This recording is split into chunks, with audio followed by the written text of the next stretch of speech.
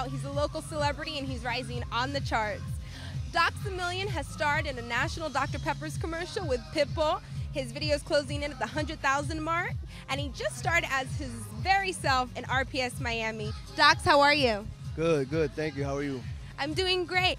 So let me ask you, you're blowing up, you're doing a lot of the promotion and production side on your own, you're hands-on as an artist. Tell me what's going on and how you break down everything and what your next move is. I don't sleep, but next move pretty much is continue grinding and continue to grow very rapidly and push harder. It's important to push harder when you're doing good. I also want to say we just did I did a show now, episode 7 on season 5 with USA Network, Burn Notice. It was a big look. I just filmed it yesterday, so it was a big look, so look out.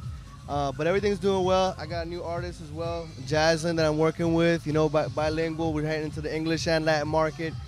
House music. I got the I Think I'm in Love house remix we're performing today. So.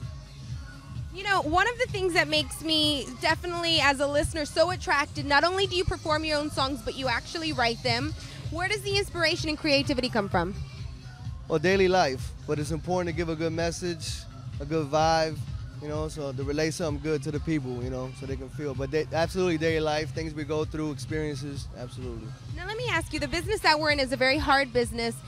Anytime that you hear something negative, or how would you tell your fans that are trying to strive to the success level that you've started to obtain, how do you take that and you literally turn it around into something positive and keep grinding? Stay strong and put God first.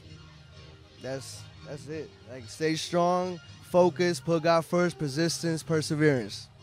I definitely agree. Now, we speak about I Think I'm in Love. It's blowing up. The music video is absolutely amazing. If you haven't checked it out, check it out. Tell me, you know, how did that become the single, and how's it doing?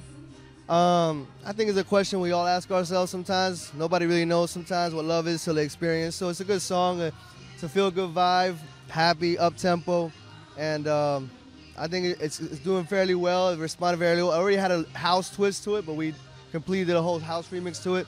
Just trying to put the old generation, young generation together with some good sound and music. And that you do. I have the CD in my car. I listen to it every day. Not only is the music good, the writing's good, and so are the music videos. Now, you just spoke about bringing on a new artist, Jasmine. Jasmine, how are you? I'm doing good, thank you. Let me ask you, how, from a female perspective, it's harder sometimes, I think, for women in this business. How do you keep your grind up and just keep moving to the next level? Focus on yourself and know what you want in the game, you know. You have to focus, you have to sacrifice, and sacrifice is the key to success, I believe, so. Let me ask you, how do you keep, you know, changing your image up, and how do you keep continuing to find who you are as an artist, especially when you have, you know, the A-listers out there like Lady Gaga and Beyonce and people and women like that? First off, you have to be yourself. You have to know what you want, and eventually you get what you need. And everybody has their own divine thing of what brings them out. So I believe that whatever I do and present myself, it brings me out, just like everyone else. Thank you so much, and it definitely takes a strong woman to make it in this business. Dox, I'm just so excited. We're going to be heading to a live performance. Thank you for stopping in today.